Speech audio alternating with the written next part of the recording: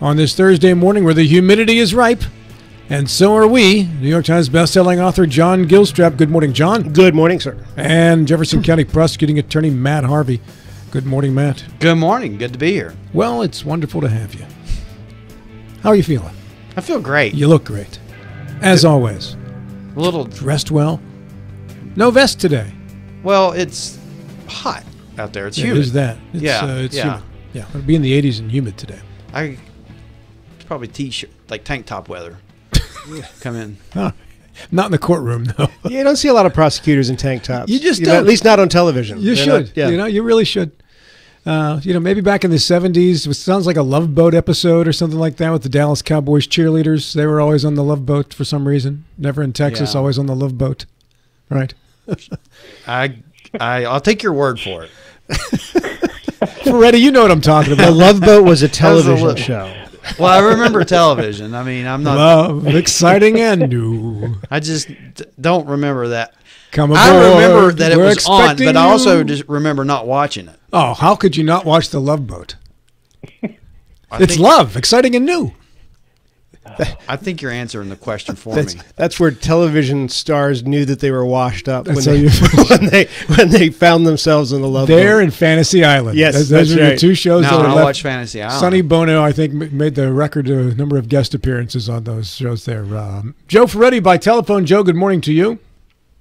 Good morning. And Rob, I'm always fascinated about the way your mind works. Don't be. Be disappointed by it. Don't be or concerned. Fascinated and impressed are two different things. Don't get them confused. Well, the idle mind gets 2 hours to fill it every single day, except on weekends when it's 24. It is in all seriousness, 80th commemoration of D-Day. In and of itself, June 6, 1944. The survivors, and there are less than 200 now, of those who were there June 6, 1944 in the invasion, are between the ages now of 95 and 107. Tim Murphy, who's a retired Marine, has been on the show many times, sent me an 11-page document about this overnight. Haven't had a chance to get through the entire thing, but that was some of the highlights of it as they are commemorating this, again, 80th year on this June 6, 2024. And probably everybody in our audience at some point along the way has seen the entire movie, The Saving Private Ryan, or at least the opening scene, which is as intense as a movie war scene, I think, can get. And, Joe, I know the first time I saw Saving Private Ryan, that opening scene, I was just completely blown away by the intensity of that. And that was just movie intensity. That's obviously not the real thing.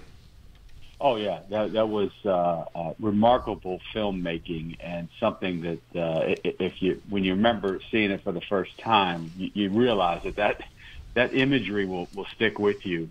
And I just finished watching for probably the second or third time Band of Brothers, and another remarkable achievement in cinematography. And one statement, one quote from that series stuck with me, and every time I watch it, you get chills.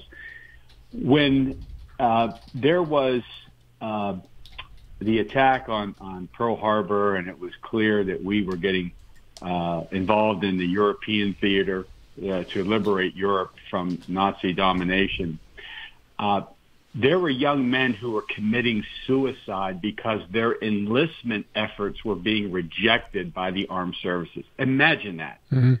I mean, that tells you the tenor of the times in our country, that was taking place. And that is something that I'll never forget.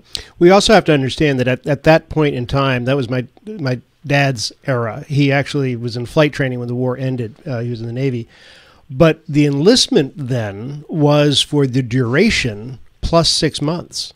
So after VE Day, when the Germans surrendered, those guys were gearing up now to go over to Japan, to the Pacific Theater to fight over there too. And it just happenstance and a lot of strategy that war ended. But those guys had no expectation of ever coming home again. It was just, they all expected that they were just going off to war and dying, and they did it willingly. And as you say, Joe, it was with honor. It was dishonor to not be able to go.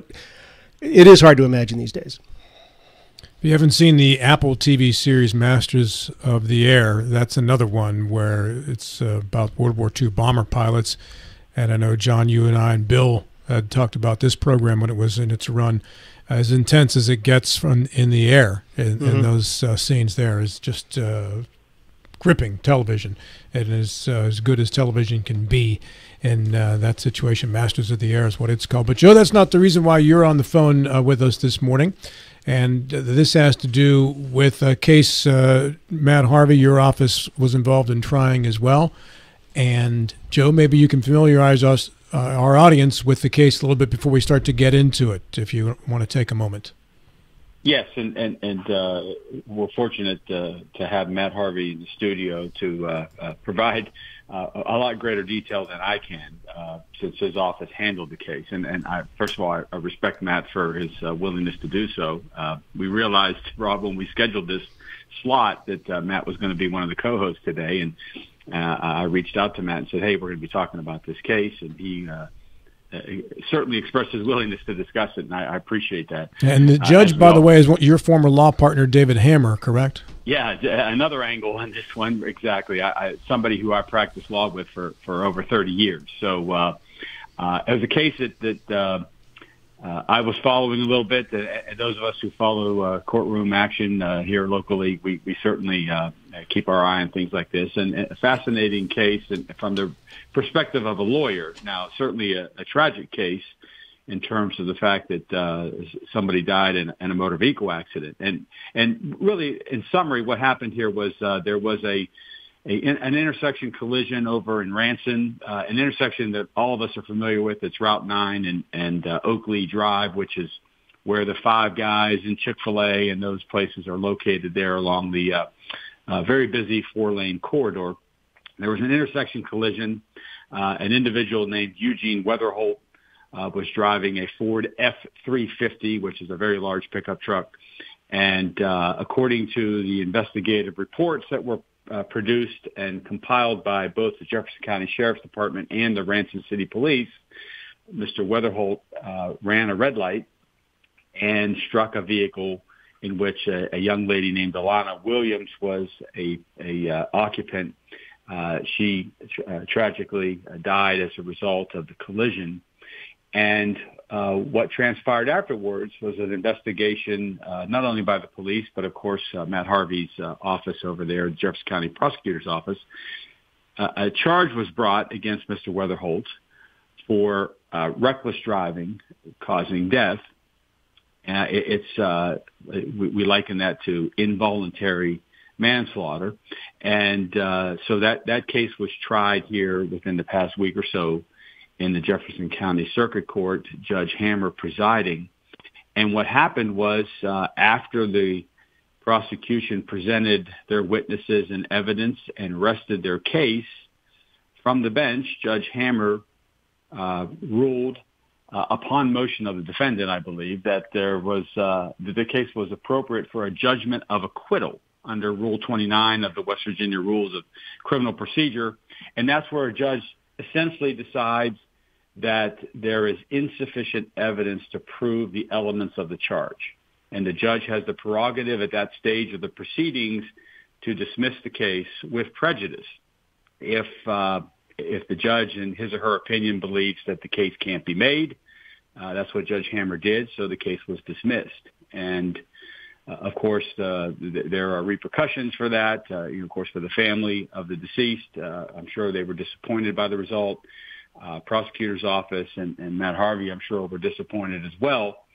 But it is something that, when these cases get tried, they are put to the test, and sometimes you don't succeed, and that's just a matter of trial work. But that was the result of the case, and I thought it was interesting, Rob, because from a couple different perspectives, it's important to understand the interplay here of both criminal and civil law, and also to gain a better understanding as to how a case can be dismissed before it's ever presented to the jury. So it's dismissed on a lack of evidence, as I understand, Matt Harvey. Is that correct? The evidence that was presented didn't meet the elements, in the judge's estimation. It's not and just to be real clear, we're not talking about we forgot to introduce a witness or something was missed. It wasn't like a technical. It was that what we had, when we were able to introduce everything that we wanted to. So we got all of our evidence in that we had, and in the judge's estimation, it wasn't enough to meet the elements. What were the required elements? Well, we know that he was operating a vehicle. We know that he was operating the vehicle that struck and killed Alana Williams. So, you know, who and what and where and when is taken care of. Was he operating in a reckless disregard of the safety of others? And that is, I mean, that's a very subjective standard. Wouldn't running a red light, in fact, satisfy that? You know, this is where I respectfully disagree with the judge's decision on this one, and that's okay that we disagree. And you know, I have a lot of respect for this judge, and I'm very happy that he's in Jefferson County, and that his difference since he's been in office is incredible. And this doesn't change. This decision doesn't change how I feel about him, as far as respecting him as a person and as a judge. It's not that at all. We're human beings. We have disagreements on differences of opinions. Matt, help us understand what was missing from we've established the fact that a person ran a red light, struck a vehicle, and killed somebody. What are we missing in the equation that would have brought about a different verdict? So a lot of things could have brought about a different verdict. Like, let's say he was cutting through the median, or we were able to prove that he was going 130 miles an hour. That we don't know what else we could that would have been enough, but we just know that this wasn't. And the judge didn't indicate what would have been enough to satisfy. It's just that the judge only indicated there wasn't enough. Right. I wasn't in the courtroom when he made his decision, to be fair. So, look, this is that negligent homicide. I've been to Charleston 3 years in a row, pushing for change in this law. And you talking about disappointed. Even if I've been on the other side of these where there has been a verdict of guilty and been disappointed, because it's almost for nothing, because the penalty is so light that there's really no justice for when you can meet those hurdles. And we do have hurdles, and in the grand scheme of things, it's good to see that there are checks. We're not just running willy-nilly and prosecuting people for this every time there's an accident. Is one of the issues. I was scanning the news articles in the run-up just minutes before the show here, and there was some question, I think, as to whether or not it was provable that he actually ran a red light as opposed to that was. I don't think that that was one of the issues. Well, John, there was a lot of issues, right, that the defense attorney brought up. We don't know which one would have been dispositive or favorable or influence a jury. We'll never know that. I don't know if that had anything to do with it, but I can tell you, looking at knowing what I know about the case, because I'm the one that decided. I personally made the decision to charge this case as negligent homicide, not the police, not anyone else in my office. I did it, and I stand by it. And we came up short, but it wasn't from lack of effort. We tried. But no, that defense, if that was what they were relying on, that there wasn't a satisfactory evidence that the light was red his way, that would have been a total So when a judge failure. And we make it this specific or in general, when the judge makes a decision like this, it's not incumbent upon him to say, because I'm not convinced that these particular factors are proven, I therefore I judge this person not guilty, or does it just an aggregate statement that says I'm not convinced and you're therefore not guilty? Doesn't he have to justify why? He does. He did. He made some statements that they're in some different articles. Again, I wasn't in the room when he made the statement. I'm relying on what was reported to me, and then plus what I've read in news reports as well. But I forgot where I was going to go with that, John. Joe Ferretti, do you have anything additional on this one? Yeah, I'll everything that Matt is saying, I certainly agree with. But I think the way to look at this is, okay, let's accept the idea that this defendant, Mr. Weatherholt, blew a red light. Who among us who's been driving a vehicle hasn't blown a stop sign or a red light inadvertently? Okay, we were inattentive. Our mind was elsewhere, and we just didn't realize that we went through an intersection where there was a stop sign or a red light. That happens, and that's inattentive. That's negligence. What I believe the courts look for is some sort of aggravating factor behind the action of blowing the red light or the stop sign. For example, was the individual carrying enough speed to be considered reckless, 20, 30, 40 miles an hour over the speed limit? Was the individual under the influence of some sort of medication or alcohol or drug? That's a separate crime. Was the individual distracted? Okay, was he looking at his cell phone, texting, or trying to find the next song to play on his radio? I mean, those are things that I believe not only investigating officers look for, but the judge. And if there's an absence of any evidence to support that kind of claim that the individual was somehow acting in reckless disregard to the safety of others, then a judge could very well do what Judge Hammer did here and say, look, there's insufficient evidence to support this criminal charge, so I'm going to dismiss it. And I believe, again, I'm Monday morning quarterbacking here because I wasn't there either, but I believe that's probably what happened. Well, if anybody, the seminal case on this is, if anybody's curious, wants to Google it, in West Virginia, State versus Green. It was in Hampshire County, where you had a motorist that was being inattentive and a vehicle stopped in front of this woman, and she had 9 seconds to react. She didn't. She smashed into the back of this vehicle. It killed one of the occupants in that vehicle, pushed the vehicle over into oncoming traffic, and killed a motorcycle driver coming the other way. And she was exceeding the speed limit by a little bit, was distracted by the line of motorcycles that were coming on the other direction. So and in that case, the Supreme Court said that's not enough to get to that gross negligence standard that is required, because it's the same standard as what we have in involuntary manslaughter. And so we know that's how we look at things, is like, well, that wasn't enough. So in our set of circumstances, is it enough? And I thought it was in this case.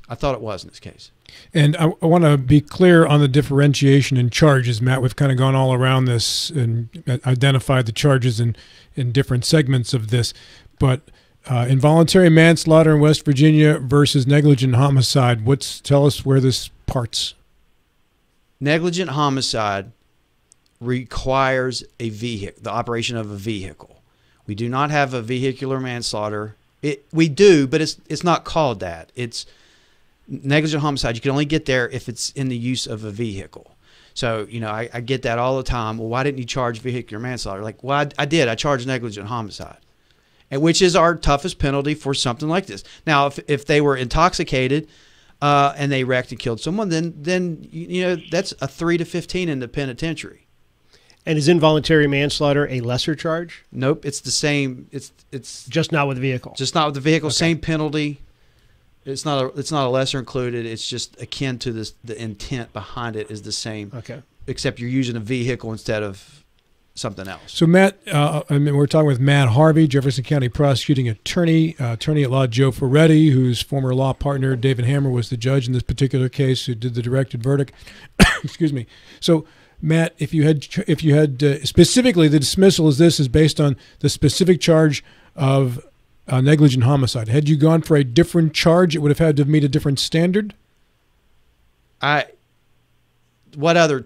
Yes, I mean, it depends on what other charge. What other charge were your options? Reckless driving, that $500 fine, speeding, running a red light, a traffic ticket. versus So- this. So Yeah. there were, so just to be clear, there were some tickets issued in this case, Mm-hmm. and I instructed the officer to have those dismissed so I could review this for potentially charging what I see as the most serious crime it can be in these types of circumstances, which is negligent homicide, and I did that. Mm-hmm.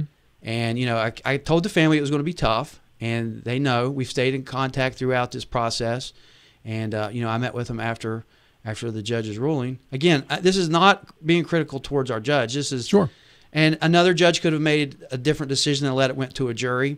I think in these types of cases, because we can argue about what is and what isn't negligent what's reckless enough to qualify. And I was, it would have. I think that my personal opinion is that's why we have juries, is we have to have that community input on what we deem as crimes. So there's a jury for this case, Joe and Matt, but the judge makes a directed verdict. Does that at that point override anything that the jury was working on? They hadn't received the case yet. Had This was between had the jury been selected? The jury had been selected. The state had put on their evidence, and that's when a Rule 29 motion is made by the defense attorney or the defense counsel, whichever. This applies to civil cases as well. And then the judge makes a ruling, and let's say he denies it. Then the defense would have began putting on their case, and then after the defense rested, they would have made another motion for Rule 29, and it's not often. Mm-hmm. It's not often that a Rule 29 is entered in a criminal case, but it was in this case. Mr. Ferretti? Yeah, I mean, I think we have to look at the judge's role here. Think of the judge as the gatekeeper. Okay, that person is vested with the power to make rulings about what evidence comes in and what is admissible and not admissible. And at certain stages of a trial, both in civil and criminal cases, the judge is also able to decide whether or not there is sufficient proof, whether the prosecuting attorney in this case or the plaintiff in the civil case has met their burden in terms of producing sufficient evidence to carry forward with the charges, to the extent then that a jury would ultimately decide innocence or guilt. And that's what the judge did in this case. He performed his gatekeeping functions and declared that in his mind, after hearing the testimony of the investigating officers and the witnesses in the case, and I think there were a couple witnesses there who were at the scene, may not have seen the actual wreck, but were there. They all testified, and he decided that there was not sufficient evidence to sustain the charges as a judgment call. Yep. It's much like it was a judgment call in Matt Harvey's office to bring this case. And that's what we vest these elected officials with this power to exercise that judgment. And it can be very true here that both Matt Harvey's office and the judge were correct in how this case was ultimately decided. Matt Harvey's office was correct in bringing the case. I think a lot of people could agree with that. And I think folks who look at the evidence in the case and see how it came in and how these officers testified, what evidence they were able to gather in their investigation, according to the judge, didn't meet the standard of sufficiency for the charges. So it could be the case that both sides of this equation are correct. So I agree with that wholeheartedly too. So extrapolating on that, can a juror assume that if they actually get the case, that the judge has decided that there's an implication the judge has said, well, this guy might very well be guilty? No. That there's been sufficient evidence placed upon the record that a jury can deliberate. Yeah, and John, as a technical matter, these motions for a directed verdict in civil cases and motions for acquittal in criminal cases, those motions are held outside the hearing of the jury. The jury is excused, so they have no idea what the judge is thinking regarding the charges. That's a great point. And oftentimes, strategically, attorneys in these cases, it's an opportunity to look at the other side's a sneak peek of their closing argument. Any traffic cameras involved in this, Matt? Any video evidence? there was I know body cam footage. There's not a traffic camera at that intersection, and so I'll just kind of go on about this a little bit more. Again, I'm not being critical of the judge. This was his decision to make, and I still have a lot of respect. This doesn't change that. He makes tough decisions, and I differentiated this is I didn't see this as a case of someone being inattentive and running a red light. I saw that he made a conscious decision in operating a Ford 350, a large work truck, to beat a light for whatever reason. Only he knows why he decided to do that. And the amount of time that he had when he saw a yellow light and it went red, he had enough time to make it a better decision than the one he made. And that, because he made a series of bad decisions that were intentional, Alana Williams lost her life, and she absorbed the impact of a F-350 in her door, and it snapped her neck immediately. So, I guess when you're sitting in my shoes and you have to make a decision, those are the things that I'm looking at. Mm-hmm. And there's no opportunity to retry the case, correct? No, there's not. Right. And the last question I got in a text was an accident reconstructionist used? Yes. In this case. Good question. 2 of them. Ranson had theirs, and we also had the sheriff's department because we brought in the sheriff's department because they have the ability to look at black box data. Joe Ferretti, appreciate your help on this one. Matt Harvey, good job on a difficult situation. I appreciate it.